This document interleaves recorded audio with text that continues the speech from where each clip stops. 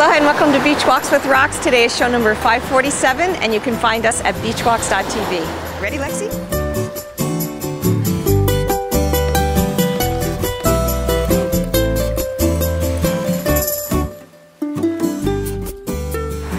Hey, well, the trade winds are back, which is really nice, but the downside is I forgot Lexi's ball, and for me to throw the tennis ball into the wind is not going to be so good for Lexi, but she won't care. You know, I've been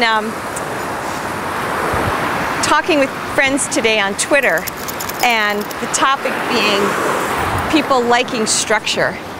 And it's just very interesting to me to observe that the people who themselves like structure issue statements like, yes, the brain likes structure.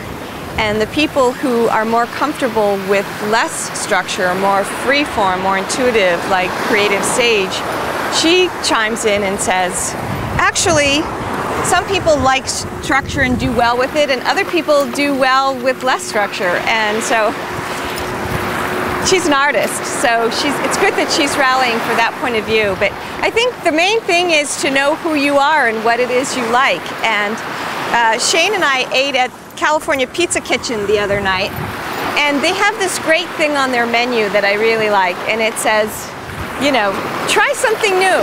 If you don't like it, we'll give you your regular meal and we won't charge you for the thing you tried. And so it's this way of experimenting and stepping outside of your comfort zone. Over here, Lexi. Over here. Over here. Stepping outside of your comfort zone and trying something new, and there's absolutely zero risk. So from my point of view, that's a really smart marketing move and really encouraging of people in a really positive way. So I really like that, you know. And I was also at this party on Saturday night, and the woman I was talking to was talking about her preferred temperature range, which is about 68 to 74.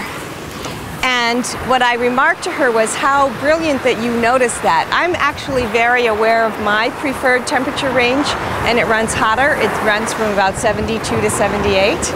And it's my guess that not that many people have really taken the time to figure out what is the temperature where their body, and therefore the mind, is most comfortable, most relaxed, most in synchrony with themselves. And so it's just one of those things. I think in the future we might have nanobots that can go inside the bloodstream and record all of these little bits and pieces of data so that we can, quote, live more comfortably in our own skin.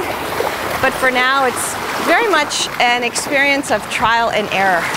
So that's the story for today. Who are you? What is it you like? Finding the answers to those questions can certainly make life more comfortable some days. So thanks so much for joining us here on Beach Walks, and I'll look forward to seeing you over on the reef. Aloha.